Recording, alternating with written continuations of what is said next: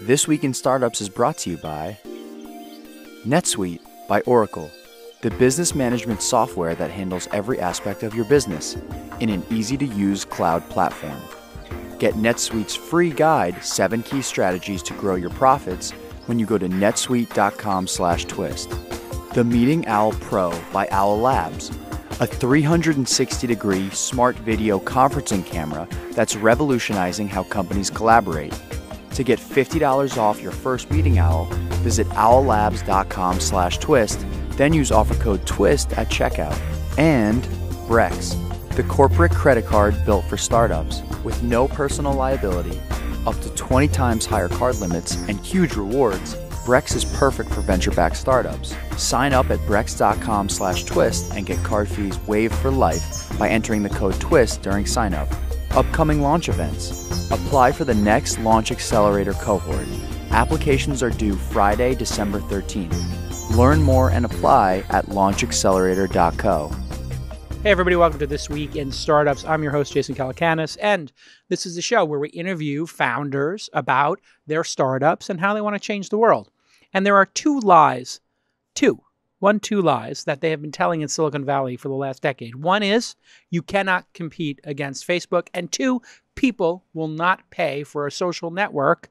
These two things have been proven false by my next guest, who has one of the hottest social photography community apps in the world today. That app is called VSCO. And it's spelt like disco, but with a V and no I. VSCO. You can go to vsco.com, or you can search for VSCO in your app store and download it right now and find out what all the buzz is about. And that founder is Joel Flory. Welcome to the pod. Thank you for having me. Yeah, it's becoming a bit of a phenomenon. Somebody was like, oh, yeah, that girl's just a VSCO girl. Yeah. And I don't think this was meant in a derogatory way. This was meant in a complimentary way. What does VSCO mean? What does VSCO Girl mean?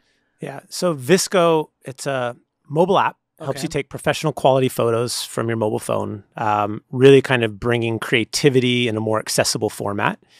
And then really built with this community around self-expression. So less about how you want the world to see you, more about how you see the world.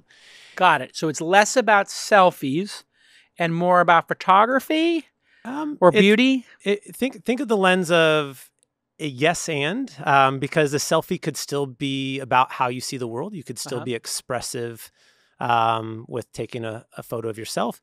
But it is more around turning that camera around and capturing what you see around you. Got it. Okay. And how is it different? And I'm sure this is an annoying question, but how is it different than the market leader, Instagram, or the other market web-based leader, Pinterest? Because those are the two juggernauts in photography, correct? They're both very large, yeah. So for VSCO, it's never been an either or. It's more about when you take a look specifically even with Gen Z, who makes up over 75% of those that use our app. Okay, so those are people under the age of 25-ish. Yeah. Yeah. They have this social playbook. They know what they're going to use an app for. It's not this one size fits all. You know, they know the platform they want to use for one-to-one messaging. They know one-to-many. And for VSCO, it's really that lens of, it's not about aspirationally how I hope people see me. So it's not my personal portfolio or brand. There's not this compare culture with it. VSCO is really, you do it for yourself. You share photos because it feels good. So it's the beauty of the photography. It's the moment you captured, maybe some pride in work, but less about FOMO, less about, showing off maybe. Almost entirely not about FOMO. So like when we talked to our consumers recently in a recent survey, and over 87% were talking about how on VSCO, they don't feel pressure to be compared to someone else. There never have been public likes or comments. It's never been, or follower accounts. You can't see how many people someone has as a follower. It's about you. Are you sharing because you want to? So you stripped out the devices that were meant to addict people. We architected it from the beginning. So it wasn't even like okay, you didn't strip them out. You decided never to exactly. put in the viral loops and the addictive nature of social networks, which is to get likes and see how many you have, to see who liked you. That makes you come back to the app. And to get comments, which gives you this reinforcement loop and lets you drive followers, and you don't have the video game high score of follower count. Correct. So then how does it grow? Because you've sacrificed something very significant in the playbook of growth. Yeah. How has it grown? And do you regret making that decision and growing slower, or are you growing just as fast? Because there must be pressure. You have venture capitalists investing to grow, and those are the easiest ways to grow. Yeah. So you never put in the easiest ways to grow. I think the most organic and healthy way to grow is by word of mouth and someone finding value in it. And I think if you, been a longtime listener, and one of my favorite guests that you had on the show was Chip Conley. Yes. And Chip Conley's book, Peak, has this concept of kind of the top of the pyramid, self-actualization, like finding yourself, doing something about finding your voice and who you are as a person creates this evangelist for your product. And so, almost all of VSCO's growth is organic. It's someone has this experience with the app, with the community, and this sense of what it means for them, and they share that with others. So we architected it in a way that it would be built for you and have long-term success of making you feel good and finding your voice versus these short-term kind of gains. So it's marathon running, not sprinting. Yeah. And I think it is. With that, though, we also we did build feedback loops into the app. So there are ways to message, but it's only if you have if you mutually follow each other. So you can start a one-to-one chat with somebody if you like their art. And they like yours too. And if they follow you too. So you both have to follow each other. Right. Tinder. Yeah. You can favorite someone's image. They get a notification that you favorited it, but they don't get to see how many favorites that image has. When anyone goes to look at the image, and even you as the creator look at the image, you don't see a total of how many favorites are with that image. So got it. Let's pull up a little video here. You had a little sizzle reel of it. So for people who are watching, they'll get to see it in action. And here we see somebody just scrolling through a feed of images. They can, of course, like them. But as you said, it's going directly to the creator of that image. It's private. It's never publicly displayed. And then you're also given, and really where VSCO started is building these professional quality tools. Like filters. Like filters. And we take it a lot further. So now we launched a membership. And so we have other video creation tools around that. Got it. Higher professional quality tools such as HSL. What is HSL? Hue, saturation, and luminance. Got it. Yeah. So you can make it really beautiful. Yeah. And that's what I noticed is when I looked at the filters, they really helped you make very beautiful, stunning photography. Is it different than the Instagram filters? How should I think about it as a potential user? I think there's something for everyone out there. And I think for VSCO, the perspective that we've taken with our tools, it's really to help you find your voice. So we have the community that gives you a source of inspiration, but that's all in service of you then going and creating yourself. And so a lot of our presets are kind of one click. They get you a lot of the way there, but you can even double tap kind of into that preset to have finer tuned controls if that's what you want to really hone and find your style. Okay. What is the scale of this app? How many people have downloaded it? I know you've been featured many times by Apple now. Yeah. So right now we're a little north of 20 million weekly active users. 20 million weekly active users. Yes. Which means every month the number would be higher. Much higher. Yep. Yeah. It'd be double probably, because you have some amount of casual users, but 20 million a week, those are people who are and that's what we really focus users. On, because an app that you're using on a weekly basis is not just a tool, but it's also not we're not looking for that utility of messaging where this is what you need to use on a daily basis to communicate with someone. We actually we don't measure time spent in app because our business model is not an ad model. We're not about selling ads or selling data. About selling you a subscription and an experience that you're willing to pay for. And so for us, a lot of that, everything that we do is in service of creating. So are you getting out and making something? So we see a lot of patterns of finding inspiration, capturing and creating, and then maybe on the weekend or at some point with downtime, actually going in and editing and telling a story with the work you've created. Interesting. And when we get back from this quick break, you have gotten a large number of these 20 million weekly users to actually pay you for the product. Yes. Which is something we're told by the Facebook industrial complex that is destroying democracy and people's mental health. I said it, not you. The Facebook industrial complex, the least American patriotic company in the world, including companies in North Korea as well on that, they have said explicitly, people will not pay for social networking. There's no appetite for that. When we get back from this break, I want to know how many people are paying you for the app and how you convince them to do it on This Week in Startups. Hey, everybody. I'm here with my friend Jason Maynard, who works at NetSuite. Tell everybody, what do you do, Jason? You know, I do many things here at NetSuite, but I run the field operations for the business unit. And field operations means what in this Sales, context? Marketing, business development, all the stuff in terms of how we acquire customers, take care of them, service them, make sure they're happy. What are the other tips for scaling your company? As people go from that 10, 20 person company to the 100, 200 person, what are some tips you can share with how to scale? So I'll give you a story. When I got to NetSuite, I came from Wall Street and I had all of these brilliant ideas and they were just sheer genius ideas. And then after 90 days, I realized I knew nothing.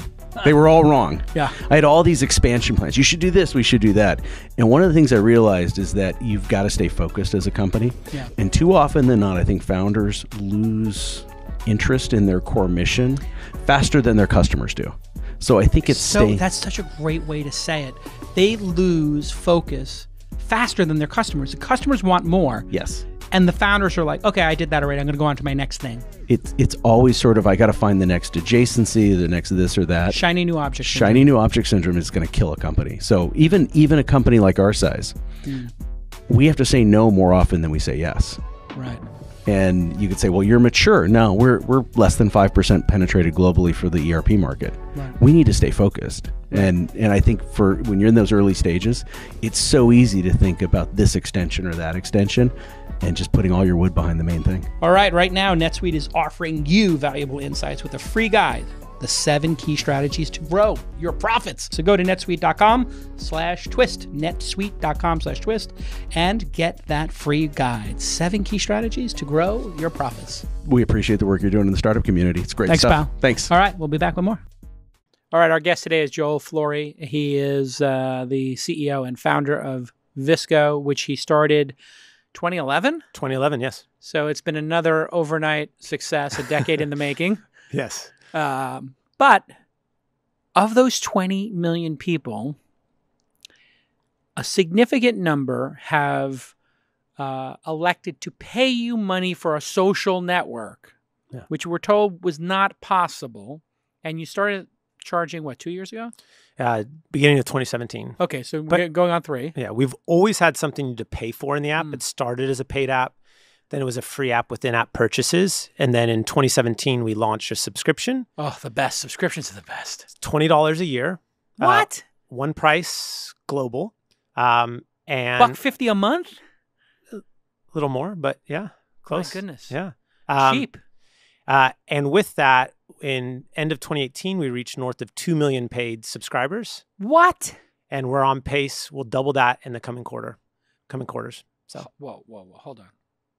Stop the clock. We got to take a pause here for a second and let this sink in. There are 20 million people using the app every week. Yes. You have built up a subscription base of over 2 million. Correct. So 10% of the people in your social app that use it every week are paying. Yes. It's amazing. And here's the real kicker. Over 55% of them are under the age of 25. So young people with no discretionary money, theoretically, that's not true, but are now paying you.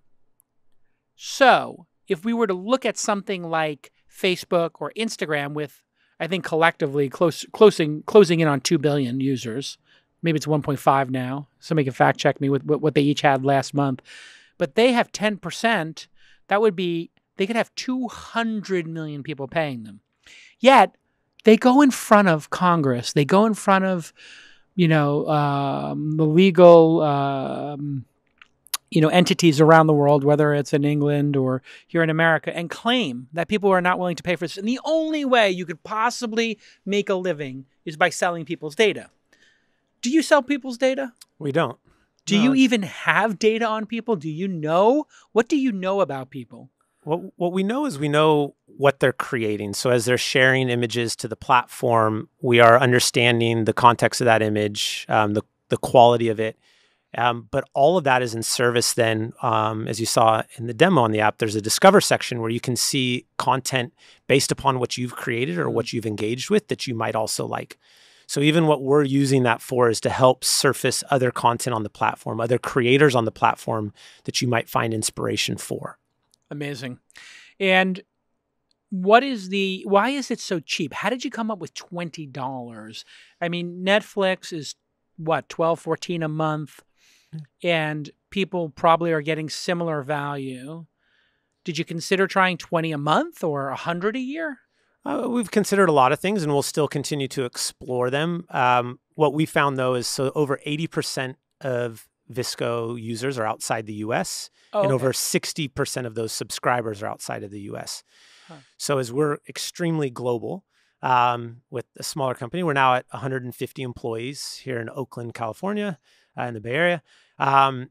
We went with what was the most approachable price that we could do from a global perspective, and we'll continue to grow. Can't you charge different prices around the world? You could charge a subscription price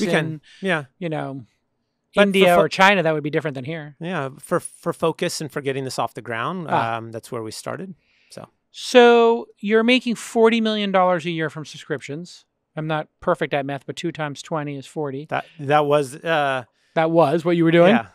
End of 2018. Yeah. And so now you're doing much more. So the business, if you have 150 people, you're basically wildly profitable already. We break even or could be profitable. Yeah, we're investing heavily, both from that growth of 150 employees, it's 50% year over year growth in headcount. And you're spending money on marketing to get subscribers? Well, we just started. It's less than 5% of all of our subscribers are coming from a paid standpoint, all organic. It's a wonderful thing to have a subscription because you now have a lifetime subscription method. You could have if people do 2 or 3 years on average, let's say, you're going to make $50 or something like that. You could acquire customers for $50 and be at break even. And if they tell their friends, which they will, you can make it on that subscriber. Is that how you think about it? It's icing on the cake to the organic growth? It is. We love to think about it as this experience, a sense of belonging and being a part of something that is around your identity. If you want to know who I am, check out my VSCO, a safe space to be who you are. And with that, we can continue to grow with our consumers. We can continue to provide more value, more opportunity.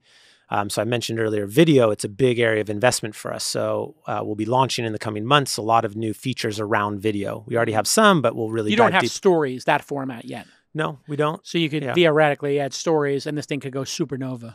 Well, what we like to think about is, again, back of that, like not either or, like how are you creating content? Because we're also really big on helping you share elsewhere. So VSCO's really large on TikTok. The hashtag VSCO has over 4 billion views.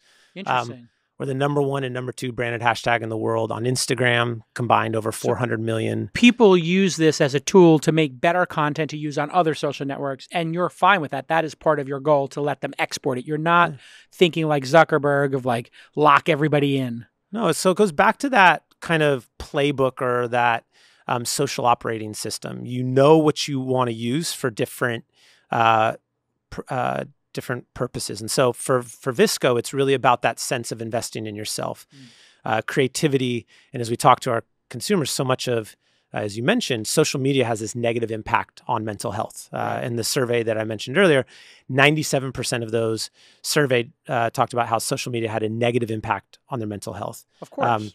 Over 80% of them talked about how creativity has a positive impact on their mental health. And so for VSCO, this is this space where they can invest in who they are. They're carving out time in their day for creativity, and VSCO's that place for them. Now, what they create, they're expressive. They do have these needs to share elsewhere, and so we help do that. So we've launched partnerships with Snapchat to help make it easier to share to Snap, and we're working on more there.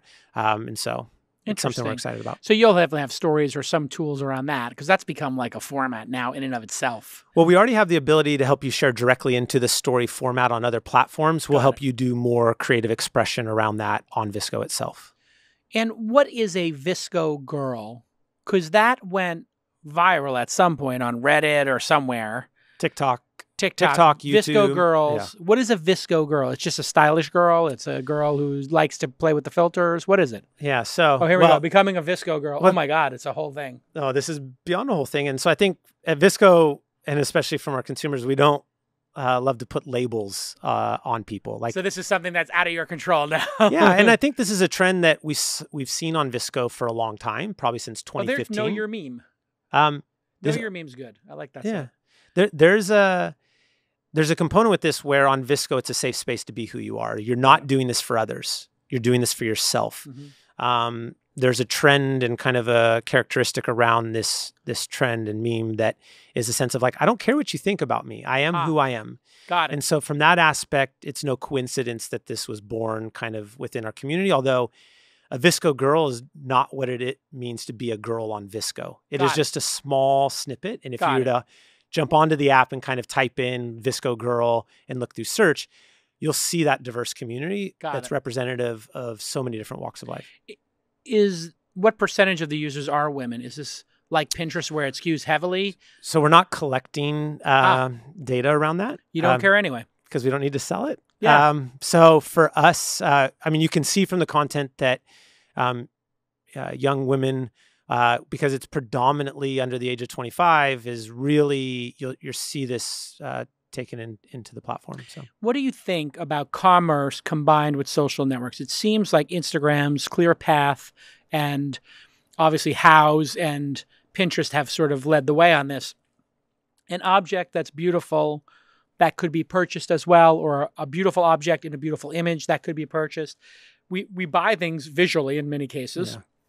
We see something gorgeous and we see somebody who we're friends with, champion something, the influencer marketing space, which I believe, although it's maybe derogatory in some cases, or people speak about influencers in a derogatory way, I see them as experts and curators. There seems to be a positive spin to it. Have you considered allowing people to link to other opportunities to buy stuff and then you can get an affiliate? Or would you allow some great brand, or do brands even participate now? Would you consider letting them link out to their commerce pages or just do the commerce in the app?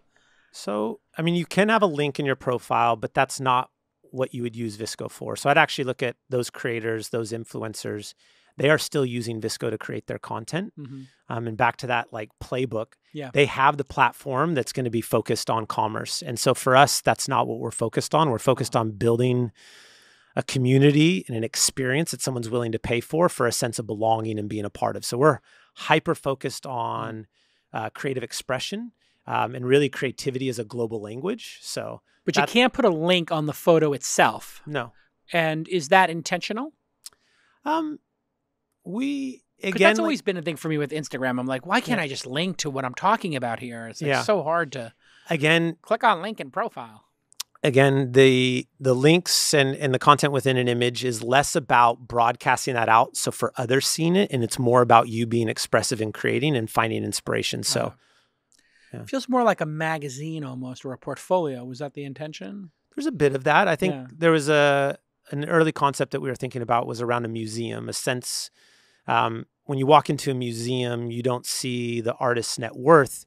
You don't see there's not a ticket counter that shows you how many people have seen this painting or this piece of art. And there's definitely not a place for people to put heart stickers on something to say they love it. It's more about an experience that you have. Does it make you feel something? Does it inspire you to go do something and create?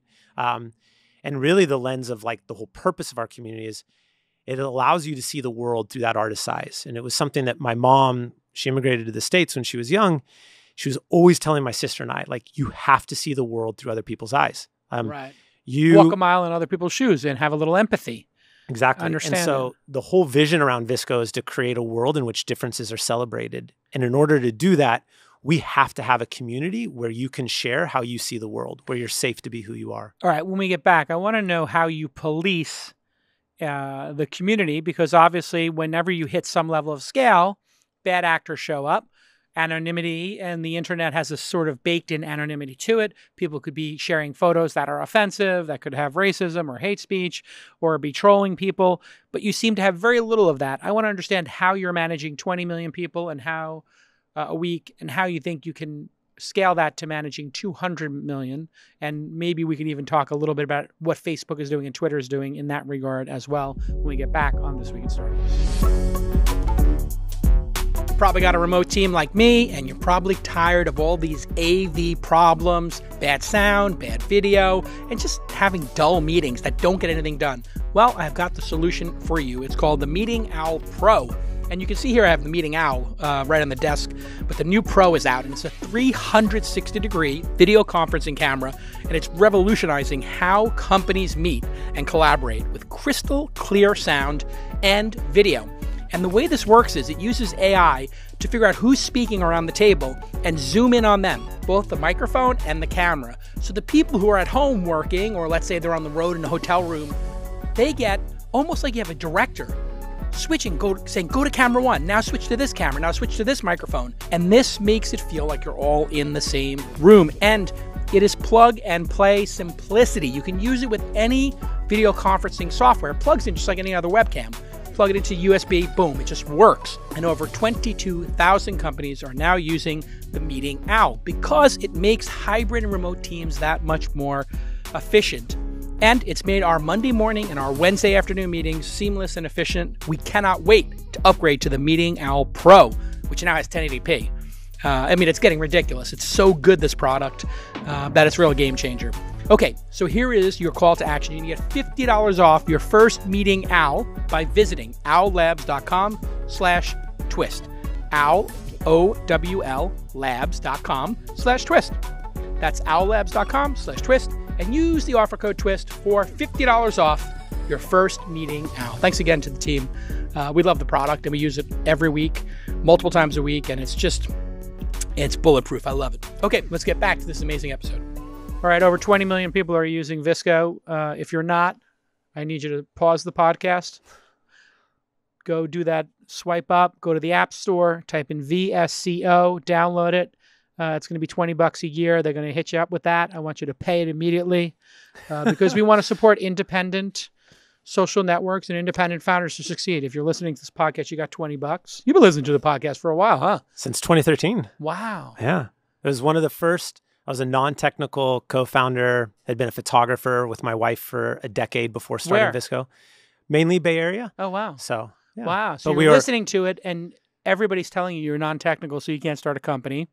But they said, like, and it kind of going back to like what I've loved over the years is I get to see the perspective of so many other founders. Also with the News Roundtable, the perspective of the media, of like the interpretation of what's going on in the industry. So I've always really been fond of that. Yeah. Any other favorite guests you've seen on the pod, or people whose like lessons you actually took? So I mentioned Chip. That was he was a very influential guest. It's so mind-blowing for people to me, like hearing that you've been listening to the podcast since 2013 and you said you watched a lot of episodes. Yeah. It's always mind-blowing to me that people listen to this. Oh, for me, it was like a lens into a world that I didn't have experience in and I didn't have a network with. So it was definitely, and I also then listen to the books that guests recommend. And so read about a book a week through Audible. Wow. I mean, it's very touching for me. Thank you for saying that because, you do this. We're about to hit 1,000 episodes next week, which is so weird. You can come to the 1,000th episode party. With David Sachs, is it? David Sachs is hosting, yeah. And it's so weird for me because I do it because I like this moment where you and I are talking. And I would have just had lunch with you previously. I would have just had coffee with you at the Battery or something, or lunch at Kokari, just to get to know you. And then when I heard about this podcasting thing from Dave Weiner and Adam Curry, who were like grinding on it, and then Ev Williams did audio, and we're all kind of sitting around, and I was like, this is a really good excuse to talk to somebody for an hour that isn't lunch. So I'm going to try this.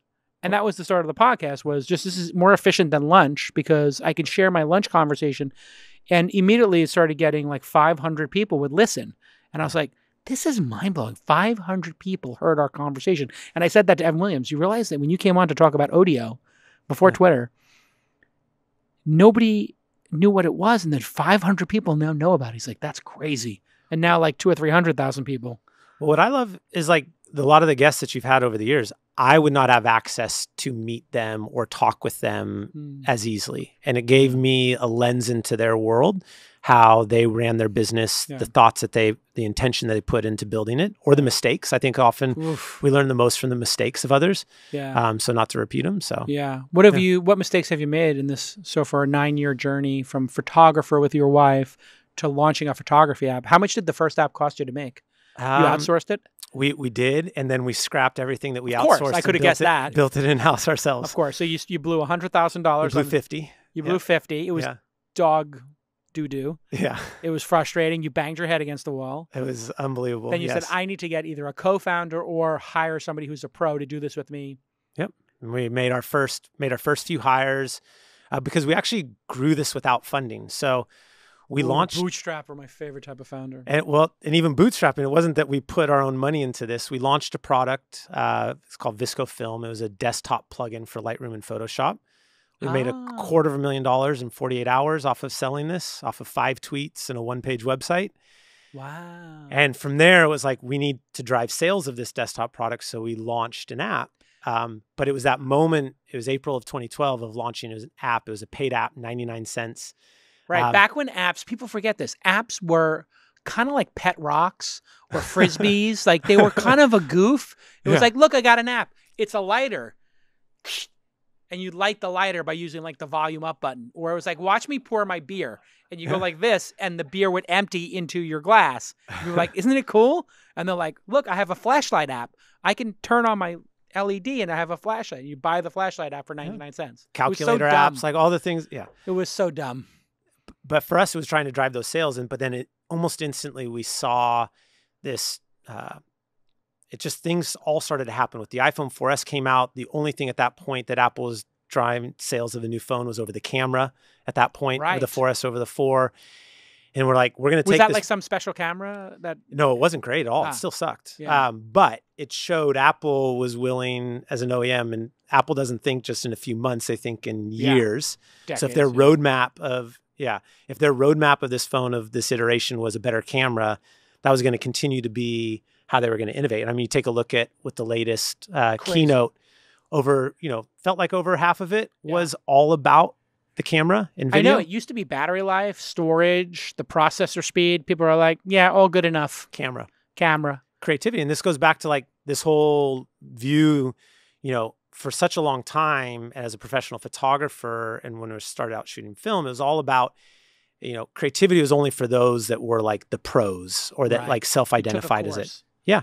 And you had to be good at it. And are you a snob about this? You still like the SLRs and you think like we've lost something by everybody using these? Or have we gained something? Oh, we've gained even more than something. I mean, we've gained an opportunity to equip the world with a creative device to capture what they're seeing around them. I mean, it's... So you're not like a purist. There's some of these people with the SLRs who are kind of like, God, this photography is subpar. It's better, isn't it? The average photo taken on an iPhone 11 or Pixel 4 is better than the average SLR photo taken 20 years ago? Well, but I even go like, better is so like subjective. I mean, ultimately, like more people expressing who they are, sharing how they see the world is better. Yeah.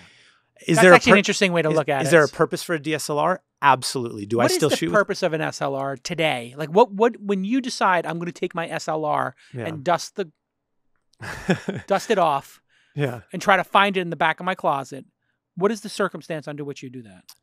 It's usually around portraits of my family. So portraits are still better. But the phones are, I mean, everything serves a purpose. You have a tool for a different job. And if I'm going to want to use something, sometimes I'll do it. I think also just the process. So when I still shoot with film, there's something about the creative process and taking time. And we have the fact that it throttles you is more appealing because it makes you, you're just charming or more intentionality. Yeah, and there's a moment for it. Not every moment. I'm not carrying, a film camera with me right now. I'm not carrying a DSLR with me now. It's my phone. What do you miss most about film? If you had to pick the 2 or 3 things you missed most, I'm going to give you mine after. But so the thing I miss most is that there's this gap between capturing something and then actually seeing what you captured. Yes, the anticipation. I mean, people will never realize, like, I traveled through Europe while I was in college, and it's like, 6 months and bags of film Yes. that you have no idea what you captured. And you get Right. home, and I took it to Walgreens, and, you know, it was like, got my film back, and it's like flipping through for the first time and getting to relive that experience. It's now different. I now get to, you know, at any moment's notice, pull up my camera roll and flip through and see those moments and connect back to it. So It was so great when we used to do the magazine covers back in the day of Silicon Valley Reporter. There was a famous place in Manhattan in the Flatiron District, 28th Street. I forgot the name of it, 5th and 6th Avenue, or 6th and 7th maybe. And I would go pick up there. It was a famous place for developing film, and all the professional photographers used it. And we had those big, thin film canisters. What was that called? 1/4 inch or something? I can't remember. That we would do like the covers of photos. The cover probably photos, shooting on medium format. medium format. Yeah. And they would be blowing through these rolls, and there would have to be an assistant there. I always loved the photographer's assistant who would be handing their one SLR over. They would get another one handed to them with the film already in it. They would be labeling it, putting it in. They'd have a whole row of 50 of these things on the table. And then we would go pick the photos up. Yeah. And sometimes I was so excited that I would go with the photographer, Frank Michelada, and we go get them together. And we would just sit there in a cafe and open them up and just one by one turning them over until we saw this beautiful cover. It was just magic. And I think that magic is really what we're trying to recreate within the app. It's that moment of so much of how we present ourselves online today has to be perfect. And people feel this pressure to be someone else or like something else. And for VSCO, there's this notion of like creativity where the process, there's like beauty even in the things that don't turn out. And back to those moments of like looking through a contact sheet, you would look through contact sheet. Yes. You'd look through a series of images and you'd be like, oh, that's not great. Or, oh, I love this one. Just that process of reflecting on what you've created. What do you learn from that? How are you going to do something different the next time? Yeah. We're trying to bring those moments back through the app and make it more accessible for everyone. Now, what about racism, trolling, and all this nonsense? It's supposedly impossible to manage these communities. Is it impossible? Do you have a trolling problem? How many of the 150 people on staff, how many have to take care of people sharing porn or things that are inappropriate or hate speech? Yeah, so our community's never been about broadcasting a message to as many people as possible. So if you think about traditionally from a bad actor standpoint, it's usually to have those behaviors seen by as many people as possible. VSCO's community has always been about how you see the world, been about yourself and creativity. And our community guidelines are strict isn't the right word, but they're very intentional, actually. Intentional. And they're intentional to create an environment, back to our vision, a world in which differences are celebrated. You have to be safe to share how you see the world. Yeah. And that cannot inflict upon someone else. And so VSCO's not a place for hate. It's not a place for speaking down or trolling on someone. And there's never been about that. Our community helps with that. Yeah. So it's a very active community. And so you don't need to have 100 people on this issue. You know, it's not it doesn't have to be what everyone focuses on because it's not an epidemic. If I follow 100 people in my feed, is it ranked algorithmically or is it ranked chronologically? Chronologically, So you must have this internal debate every 2 weeks where somebody says, well, why don't we show the most interesting stuff first?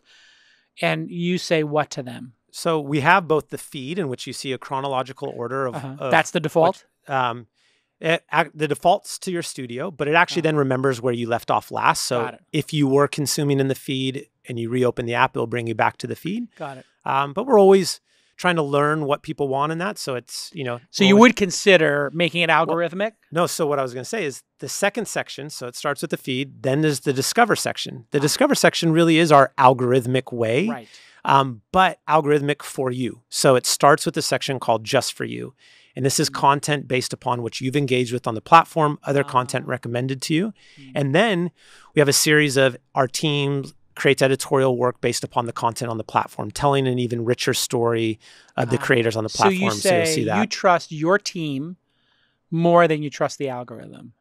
Well, we also have algorithms. So if you continue down into that, then we have levels of curation based upon models that we've built around different styles, around fashion and wanderlust, and you can explore in there different styles in which our trained models are curating content from the community. But it's not like I'm going to open 100 accounts in Manila and pay somebody getting paid $1 an hour to create all these spam accounts, like them, and then trend. No, because you can't do that. Because there is no. But in that would all be in service of selling something. Right. If you were trying to sell eyeballs for an ad around that or engagement. So there's no incentive. You've taken the incentive out. Yeah. And incentives matter. But there's a nuance there, but we architected it from the beginning not to have those incentives. It's not like we saw everything around us, and it was that we wanted to create a safe space where people could be who they are that was fostering creativity. Take an example of one of our friends. You know, we're like, oh man, I love your landscape photos. And he's like, I hate them. And I was like, what do you mean? He's like, but they're the only thing that gets likes on Instagram right now. And so that's what I'm creating. And it's like, but he's like, I really want to be creating portraits, but that's just not what people are engaging with. It's so weird how fragile and weak we are as humans to this being liked. And the fact that they use the word liked, like we want to be liked, we want to be understood. It is like a basic part. And then the really tragic part is they use that like. So if you don't get likes, by default, you are unliked. And so sometimes even myself, I'll post something to Twitter and I'll be sitting there with my wife in bed and I'm like, God, I thought that was going to get more likes. And then I catch myself and I'm like, who cares? Like I did that tweet for myself. Like I think that's an interesting tweet. Who cares what it's liked or not? So that's the exact mindset of what we're building for. And I think, you know, all of the other platforms do serve a purpose. We have an unprecedented ability to make an impact on a global scale today because of these networks, both for good and for bad. And for VSCO, that investment in yourself, making it for how you feel, was really what we wanted to build and do that from the beginning. I want to ask you a question about great art in the world. And you can answer when we get back from this last break and we go around the third base. As you know, that's when the hard questions start and the interesting stuff starts. So we'll come around third. Do you think great art is created by people who care deeply about the audience, or truly great art is created by people who do not care about the audience? When we get back on This Week in Startups. Okay, when Brex founders Henrique and Pedro came to the U.S. from Brazil, they were working on a virtual reality startup, and they were rejected over and over again for a corporate card because they had no credit history. And so they pivoted that business from virtual reality to financial reality with the Brex card, the corporate card that all the startups you know are using and rave about. It's a card specifically designed for startups, and here is why thousands and thousands of founders are using Brex. Number one, it doesn't require a personal guarantee, so you're not on the hook, founders, and you don't have your credit score or your assets at risk. They underwrite your startup, not you as the founder, so card limits are up to 20 times higher than traditional corporate cards. That makes total sense. And they eliminate the hassle of tracking receipts with their automatic receipt matching tool. So when you got everybody on different cards and they're spending a bunch of different stuff and you got to reconcile that, that's time. Time equals money. They got the software to do that, and you get huge, ridiculous rewards, like 7 times the points on Uber, and you get 4 times the amount on travel, 3 times on restaurants, my favorite, maybe a little Peking duck, yum yum, and 2 times on reoccurring software. They know what you're buying. They know you're buying that Uber. They know you're traveling, getting that Peking duck. So here is your call to action, everybody. If you're a venture-backed startup based in the US of A, Brex was built just for you. Sign up at brex.com/twist and get card fees waived for life. What? For life? What a deal. That's brex.com/twist and use the promo code TWIST at sign up. Okay, let's get back to this amazing episode. All right, welcome back. Joel Flory is here from the surging VSCO. You've raised a ton of money now. You bootstrapped it, and then you did a $50 million Series B back in April of 2015. And the first round was a $40 million Series A led by Excel in April of 2014. That's bonkers. Yeah, so wow. So you that was during the really hot mobile and social media era. And you haven't had to raise since? We have not had to raise since. But I know that people have offered to buy the company. You have declined. Why? Yeah, we're really excited by what we've built, and we're even more excited about the future in front of us. And so those areas of investment that I was talking about around video, around this global opportunity, and a growing user base, it's really exciting times for us. So $1 billion not interesting to you? I think mission's more interesting than $1 billion, is what you're saying. The mission and vision. So for us, it's always been about how can we accelerate and reach as many people as possible around helping everybody fall in love with their own creativity. So that is what we're focused on. Yeah. So you literally love the mission and the vision more than $1 billion. I respect that. I think it's the right decision, by the way. If you can get to 2 million paying subscribers, guess what? You're not going anywhere. And so many people, Instagram being the primary example, sold too soon. Instagram should have never sold. It was the biggest mistake in history. Instagram will undoubtedly become bigger than Facebook. And they sold it for 1/500th the value of Facebook. It was a terrible decision, especially in today's market. YouTube had no choice but to sell for $1.6 billion because back then, no investors wanted to take ginormous risks funding, a lawsuit or just not taking the quick, easy money. $1.6 billion back then was like, okay, why would we even try? Now it's like, well, because it's sustainable and it's important. You can take a long view of these things. Let's talk about that art. Best art created by artists who don't care about the audience or artists who are obsessed with the audience. What do you think? It's a big debate in art. It's artists that are doing it for themselves, that are expressing, is kind of comes back to the whole reason why VSCO exists, for you to express how you see the world. Correct answer. It's the correct answer. Because almost universally, artists are fully appreciated when they're gone. When you think about it, it's like when an artist dies or an artist is out of their prime, people start going, wait a second, the audience catches up eventually. And the audience goes, wait a second, that's actually extraordinary. I didn't get it at the start. When you look at Bob Dylan's work in the 70s and 80s, early 80s, late 70s, people are like, what are these albums? I don't understand them. They're weird. And then now people are like, yeah, Blood on the Tracks, Infidels, Empire Burlesque, this whole Slow Train Coming, all these albums now, people are like, wait a second, these were brilliant masterpieces. We weren't paying attention. And it keeps happening with art. Like The Wire was not appreciated in its time. It was appreciated after the series ended, I think. Same with Arrested Development. Arrested Development, right? They had to cancel it for people to appreciate it. They're like, you don't know what it's got till it's gone. And I think for a creative and for everyone, my like comment to them would be is you're worth it. You're worth spending the time to make something, to create, not because of what others will think about it, not how it will compare to anyone else or anything else, but because you're worth spending that time and investing in yourself. What do you think about the collapse of the photography industry in terms of a way to make a living because of the increasing, quality of the amateurs?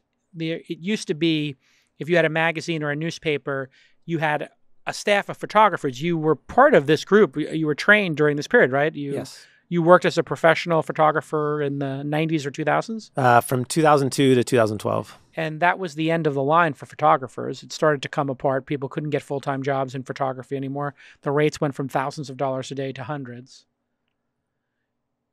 Is that a loss? Or is it worth the loss for what we've gained? Because now newspapers and magazines have no problems telling their journalists, when you do the interview, just take a couple of pictures and we'll put one of them in the magazine or newspaper. They don't even send a photographer anymore. I think as with everything over time, it evolves. And with any business and any even creative, you're needing to figure out how to engage in the times and with the medium of choice that people are consuming and creating. So I think while it may seem like there's a reduction, there's actually probably a greater increase of opportunities for people to be paid for their work, whether or not it's a full-time staff job at a certain, but the opportunity for them to be, as you mentioned earlier, either from an influencer or to be paid to create. There's a greater need for content than ever before. Right. So it's interesting. It used to be the photographers used to keep all their secrets to themselves. They would never share how they did things. And now the internet made every, tutorial available to everybody. 50 different tutorials on the same topic are created. Anytime a new lens technique or flare technique or filter technique or any technique is discovered, it is unpacked and deconstructed 100 different ways. And that's good for art. It is. This was actually the biggest turning point in my business as a photographer, was when my style and aesthetic and what my wife and I created was not about the tools we used. It was about our perspective. And what was that, by the way? Well, that perspective really was just like how we saw people and how we engaged with people, instead of like the editing style of an image. And so even for VSCO, it's not about being known for the preset you use or even the aesthetic of the photo. It's that we're equipping you with the means to like tell your story in your unique way. And so I think for like every creative out there, that we all have a story to tell. It's all worth telling. And how can we come alongside you to equip you with the tools and inspiration to do that? What about groups and multiplayer mode? Do you think about that a lot? Because it feels like social is also having a bit of a renaissance with groups and people maybe creating sub communities within apps. Have you thought about that? We think about it a lot. We see it a lot already on VSCO. With tags? With tags and people coming together. So a great example, a young man by the name of Rico, who lives in Oakland, and we were chatting with him, and he's like, oh yeah, I, really wasn't into like photography or anything, was reading an editorial piece by your team on street photography. I got inspired. And I was like, I can do that. And so went out and started capturing photos in Oakland. Through VSCO, found other photographers in Oakland that were creating photos. And now they get together almost on a weekly basis during a lunch break or something to go out and do street photography together. They've created a sense of community and belonging. And so for us, a large part of the future is not a subscription of features, but a membership experience, a sense of belonging and being a part of something. And so the community plays a big part of that. And we see this both in the app, but also offline. So we have a free studio in our office for people to come in and create. Really? We have a gallery. We're hosting events, and we're always looking for ways to do that at a greater scale. I was going to ask you about that. You put the first HQ in Oakland, the second's in Chicago. Is it an advantage for Bay Area companies to be in Oakland? Because I think 3 of my 12 people commute from the Bay, or 4. Yeah. It seems like it might be an advantage to be over there. Is it? Well, I think Oakland is a huge advantage. I love the people of Oakland and the community. It's like San Francisco used to be. Well, I'm born and raised in San Leandro, which is just south of Oakland, and then also Oakland. And so for me, from like the perfect place in the world is a Friday night at the Oakland Museum of California. It's gathering of food, music, art, and community, and everyone from around the world's coming together to celebrate. And so for me, what is this? The Oakland Museum of California, OMCA. Okay. They do this every Friday. Every Friday night. Friday nights. Food trucks, food, whatever. Yep. And then there's music and dancing, instruction. There's art programs. I didn't even know about half this. Price admission to the museum. Wow. It is literally, I never understood this about museums. They're open during the day, but not at night. Everybody's working during the day. Nobody's. Okay. They should just flip the whole script. It is really like you have to come down. Like it is. Actually, I've been to this. My favorite part was the cannabis exhibition. They have a whole cannabis section. At OMCA. Yep. I'm joking. They do. I just made that up. They have. Yeah. They have literally. Yeah. They're like, here's your tacos. Here's your art. Oh here's no, your not music, at the, yeah. And here's weed. Yeah, not as a part of the. Actually, now my understanding is they decriminalized psilocybin and ayahuasca and everything. So Oakland's going to become a real destination. You're going to have some great brainstorming sessions, I predict, at VSCO in the near future. Literally, it's going to be legal. Or I think now it's, don't quote me on this, but they decriminalized anything that grows out of the ground. So I think magic mushrooms, psilocybin, and ayahuasca and this stuff are going to be, you're not going to get arrested for it, which means the next step is it's going to be legal. So literally, people are going to be tripping in Oakland very soon, like legally tripping. There's going to be crazy. Why Chicago for the second headquarters? So Chicago, for a variety of reasons. Yeah. One, for within the U.S., it's our largest active user base of a city in the U.S. Any idea how that happened? Is because of the Art Institute or something? No, large community. One kind of example, we hosted an event. We helped launch the Today at Apple. Their events within their apps, the Apple stores. We hosted a community event there. Oh, right. This was a little while back. And we've always just had a thriving community there. I think Chicago is also, you know, and when we look at creativity, we've talked a lot about photo, mentioned a little bit about video, but it really spans everything. I think specifically for this generation, Gen Z, it's not about self-identifying as a photographer or designer. You just make stuff. And so the art and music and fashion scene of Chicago is really very growing. It's groovy. When you look at the global marketplace, what are the top markets? And did you intentionally build those markets, or did you just wake up one day and those markets were the top ones? So who's top? We have paying subscribers in over 160 countries around the world. Okay, so it's everywhere. It's everywhere. What are the top 3 non-US? You know, you'll see as a region, Southeast Asia, very large. Really? You'll see Europe, very large. But again, Europe makes sense. It's very photogenic and people are very artistic. But for Southeast Asia, you have a lot of people coming online with devices for the first time and looking for something to do, and really for a form of self-expression and sharing how they see the world. And so we're just seeing that with the rise of the smartphone adoption and usage, you basically, do you have any intentionality about the global expansion? Are you like translating the app? Well, we absolutely do now. When we started, we realized how global it was. So we couldn't afford much. So we're just like, everything was icon based. There was very little words in the app because they didn't have to translate anything. Right. So those are some of the things when we started. It's easy to translate now. Oh, there's services, right? Do you use a service for that? Or you do it use a variety of different things, but we actually even think about it. It's much more than just translating. It's around creating original content and engaging the community in those countries. Because ultimately, authentically, you're wanting to see more from where you're at and from other creators. Why not allow people to subscribe or donate like Patreon to their favorite person? Have you considered that?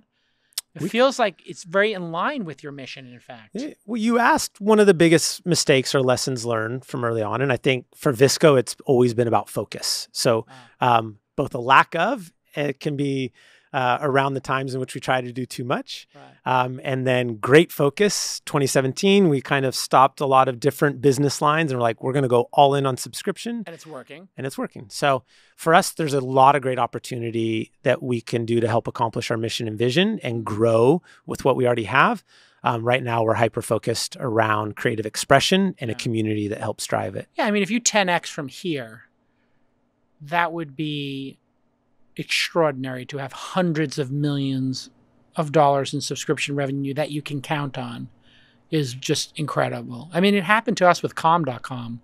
We were the first major investors in that company. I think we own 5% of it, and nobody believed in it, and nobody believed in subscriptions. And they switched from like $10 for the app one time, like you were 99 cents, to subscriptions. Consumption went up. There's something magical about subscriptions. What is it?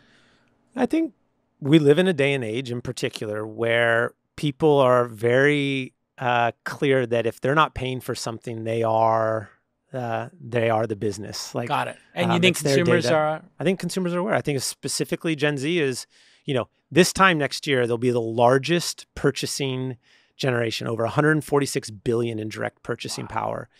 And they are making decisions based upon causes that they care about and brands that support those causes. And not just that they're throwing money at these causes, but that they authentically care and are doing something about it. And so we definitely see that people are willing to pay for something of value. That was the whole premise around VSCO, of building something for the consumer of value that they're willing to pay for. And what I love about a subscription is it's not just paying that one time.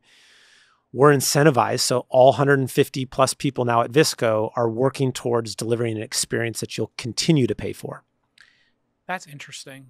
It is causing significant confusion in Silicon Valley because you have the venture capital community very focused on marauding capitalists and the drive towards profitability and driving revenue. And then you have this younger generation coming up who are saying, we don't care about that, which is then leading some of the venture capitalists to go like, okay, well, we're not going to focus on that generation. We'll focus on the people who do care about that. But I believe, and I've always believed, that they'll be ignored until they can't be ignored. So the cause-based stuff was causing people to not get funded in Silicon Valley. So I would tell all my founders, please don't become a B corporation. it's going to, just scarlet letter you. People are not going to want to invest in your company because they think you're like, Ben and Jerry's and you're going to be some do-gooders, and they do not want do-gooders. They want people who build real businesses. And you're basically building the business around this tiny demographic who actually cares. But now that demographic is getting so big. In 10 years, I think it flips, where they're so influential that we're going to see the biggest companies are the ones with the social mission. But I still don't think we're here yet. Well, I mean, for us, the way that we think about this, so I believe that mental health is a very pressing issue at hand. If not, it should be one of the top discussions of everyone, especially in Silicon Valley, with what we've built and the opportunity that we have to make an impact. So for VSCO, it's around the positive impact that creativity has on mental health. Now, I believe, and we're seeing this, that in particular, Gen Z is willing to pay for that. Yeah. So it is, I think, if you can align your mission and vision and values to a business model that scales. That's threading the needle right there. But are your paying customers aware of the fact that they're the product on Twitter and Facebook, and they feel icky by that and feel better to pay and be part of it? Do they say that to you? They say they are aware of what is happening on those platforms and the negative impact it has on them. Really?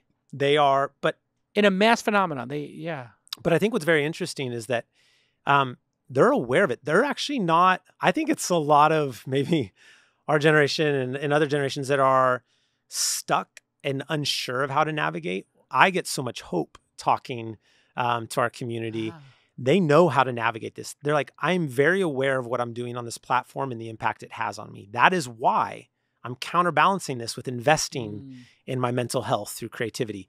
So they're aware of, but they know they need to engage, and they use this great tool for communication or broadcasting to as many people as possible. They're finding these outlets and investing time and money in their mental health. So smart, dude. It really is interesting when one of the great things about capitalism that I think is getting lost on the public's overall view of it, and even the press, is that every time capitalism overreaches in one direction, it becomes an opportunity for another set of founders.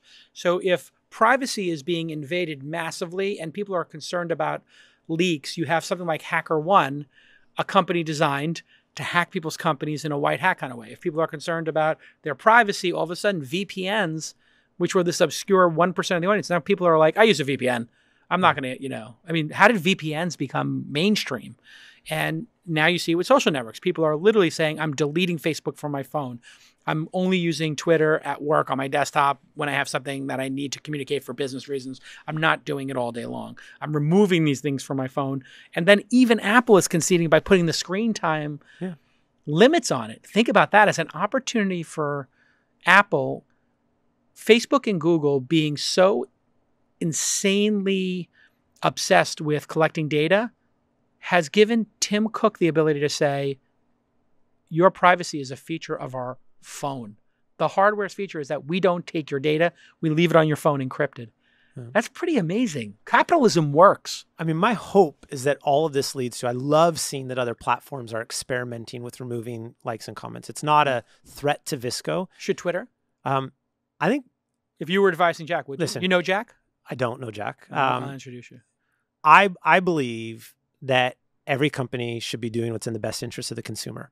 So if they are focused on delivering value and building something of the consumer, they should be doing what's in the best interest of them. I would love if they got rid of the retweet. I think the retweet and the likes are killing Twitter. Just get rid of them. Who cares? Write something. Doesn't mean you can't use it for the algorithm to surface something. But we're in this weird video game where people are obsessing over it. And I think it does create this overhang of anxiety and this dependency on it. When I see one of my tweets go, I had a tweet the other day, I tweeted something where Obama was telling people to stop. It was kind of meta. Obama said, listen, being outraged on social media is not activism. Activism and going into the real world and doing change is activism. So don't give yourself any credit for retweeting something or being upset on social media. You actually got to go in the real world and do something. And I tweeted that and I was like, well, when Obama is telling you to stop being hysterical and to start actually doing work in the world, that says something. And it went unbelievably viral. I think I maybe had 10,000 likes or something crazy. And I felt so good. And then I realized, wait a second. Why am I feeling this enormous sense of pride at a sentence of me just describing what he was saying? I was like, oh, validation. Validation is so important for humans. Well, we look at It's dangerous. It's dangerous, and it's also an opportunity. And so I think for VSCO, we're always looking at three things. And as Greg, my co-founder, and I, in building VSCO, three human truths: that I am known, I belong, and I'm taken care of. I'm known. I'm known. I've been seen. Someone sees me for who I am. Right. Who I really am. Who I really am. Yeah. I belong. So there's a level of acceptance and approval. So Those some form of people see validation. me and they see me and they accept me. And they acknowledge, yeah. They acknowledge and that. then there's a sense of taking care of. There's a level of helping and service, Yes. hospitality. One of my favorite books, The Outward Mindset by the Arbinger Institute. It's the outward mindset. What is outward it about? mindset.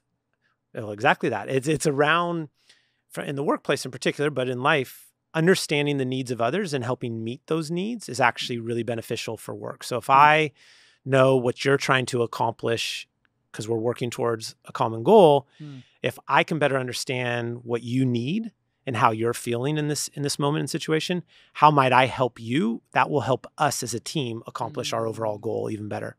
So That's great. Yeah, I mean, I try to explain to people, like, having a mission and values, the most important thing about doing those as a founder is for you to have clarity as to what you want to do in your life and the world in which you want to go to work every day. Because one of the things I see kill companies is the founder doesn't set a mission. A mission is suddenly thrust on the company just by the nature of its success. And then the values get set by the most vocal employees. And then all of a sudden the founder's coming to work at a company where they didn't set the mission and the values may be incongruous to theirs, and then they don't enjoy going to work. That's the death of the company. If the founders are not enjoying coming to work, what's the mission that you set for the company? So we start with the vision. And so that's a world where differences are celebrated. A world where differences are celebrated. Yeah. Nice. You're seeing the world through other people's eyes. So back Love to it. that. Yeah. Back to mom. Yeah. And did the therapist tell you about, make that connection for you, or did you make it? no, I'd love to be in that therapy session. where it's Yeah, like, no, what did your mom say? yeah, no, I think it's my mom said this. I had the impact on me, and I don't know if I truly appreciated it for what it was until later in life. And I think now being married and with kids, like, you're doing that on a daily basis. You're needing to understand the needs of others in a way unlike ever before, where it's not just about you. Yeah. And I think that for me has had a huge impact. That's what I love going to work. I love understanding the needs of our team and how to bring them together to accomplish something great together. What are the values? Did you set like some values? We are blank. We are blank. Yeah. Our values are around being an active participant, not being like a passive observer, around being yourself, having a growth mindset. Yeah. Personally and for the company. Yeah. And building together. So not doing this on your own. No hero ball. Yeah. This is about both teaching and learning at the same time. Always putting the creator first. And then if something's worth doing, it's worth doing right. See, that's the one I like. That's Benjamin Franklin who said that, I think. Somebody. I'm not sure. Yes, I think it might have been Benjamin Franklin. Anyway, if you're going to do something, you might as well do it right. Right? Like, if you're going to put the time into making a steak, make it the best steak you can. Yeah. You know? We talk a lot about having intention. So, like, have a reason for what you're doing. Because the beauty of that is, even if it fails, if you had an intention for what you're trying to do, you then know what you can do differently the next time. So that ties into that growth mindset and ability to grow and find a new way. It is amazing. I have some founders who come to work and they just go to work and they just start going through a punch list. And it's like, well, what's important here? And they're like, I don't know, the list. Should I resort the list? I'm like, no. What's the mission of this company? Like, what are we actually trying to accomplish here? And let's talk about that for a second and then set some goals around that. Yeah. And then you can prioritize. But if you don't have the mission, how do you prioritize what's important? Yeah, two books. I mentioned Chip Conley, and he has a book, Peak, that was helpful in that. And probably the largest one was Patrick Lencioni's book, The Advantage. The Advantage, which was his previous books, The 5 Dysfunctions of a Team. So that's the one that made me realize that we had a lot of issues and I needed to like be very do an intentional. Off-site meeting. Yeah. It was like the 5 dysfunctions of a team. And then he did another one, like the additional 5 dysfunctions or something, like exploring them. But it's about off-site meetings. Yeah. And he tells it like it's a fictional account. Oh, yeah. And there's like some high performer, but who's a jerk. And, you know. I highly recommend everyone to read it. Yeah. Lancioni, we haven't had him on the pod. Let's get him on the pod. The Table Group.